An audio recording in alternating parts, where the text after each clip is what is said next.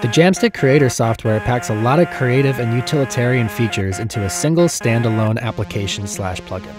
We can use it for its collection of sampled sounds, its built-in digital oscillators, or as a utility to interact with Jamstik hardware. Sampled sounds and digital oscillators can be combined and individually tweaked in the instrument panel. Clicking the New Instrument button provides a small drop-down menu asking if you'd like to add a sampler instrument or an oscillator instrument. To swap or tweak a sampler instrument, select it in the Instrument panel and use the Sampler Controls window to browse instruments, perform general transposition, edit the voices, as well as enable a custom envelope. Oscillator instruments are adjusted the same way with the addition of 32 voice unison, portamento, and a 12 to 96 decibel per octave filter. The combined output of all instruments from the instrument panel is routed to the effects panel where you can process your sound with 10 guitar pedal style effects. Effects can be added by clicking the New Effect button and are adjusted the same way as instruments.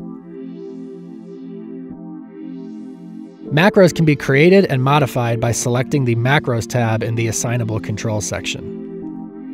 Macros allow you to group multiple parameters together and modulate them simultaneously with one knob. LFO, ADSR, MSEG, and CC commands are created and adjusted the same way. Once you're happy with your sound, you can save it as a preset by selecting the preset browser in the top bar followed by Save. Here you can tag your preset and save it to the user library. You can refine what is displayed by either pack or family and arrange the contents by name or artist. Once a preset is selected, quick access to macro controls is provided without having to exit the preset browser.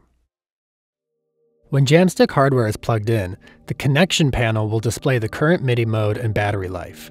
Selecting the panel will bring you to the Device Settings tab.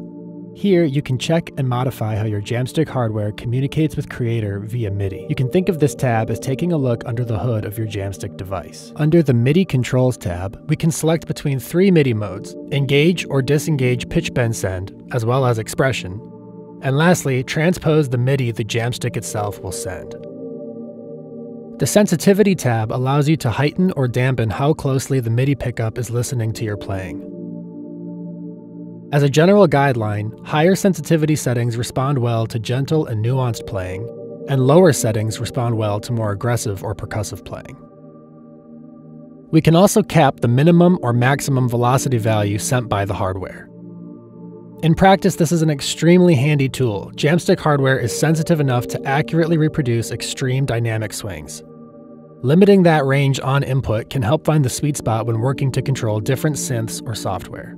The Tuning tab allows you to take advantage of the audio to MIDI pickup in the form of an on-screen tuner. This allows you to tune your device without plugging in the 1/4-inch output. You can also experiment freely with open or alternative tunings. Just remember to actually tune your device to match the settings you select on the screen. Lastly, the Advanced Options tab allows for quick access to useful firmware switches, most notably Bluetooth-enabled, Lefty mode, and sleep timer settings. It's important to remember that the device settings are not as much for the Creator software as they are for Jamstik hardware.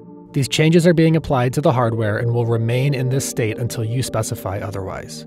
On the other side of the connection panel, the Audio MIDI tab will allow you to change where audio is sent, the sample rate, buffer size, and what MIDI devices to listen to. Once you're happy with your settings, you can select the preset browser or editor panel to return to the sound design options.